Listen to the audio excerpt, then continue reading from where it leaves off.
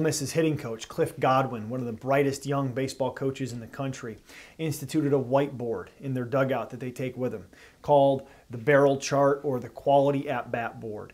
And you'll see it starts with a 0 on it. And then every time Ole Miss has a quality at-bat that they define in 7 different ways, they'll come over and cross off the 0 and put up a 1 or put up a 2 or put up a 3, whatever it is. And then you'll hear out of the dugout some dugout participation where the players will yell, "Quab!"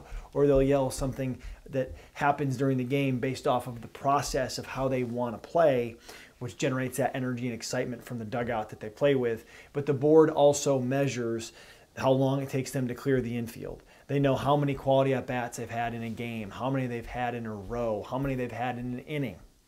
Because measurement is motivation, and rewarded behavior is repeated behavior. So if we measure process, we get more process. And when you get more process, you get more wins.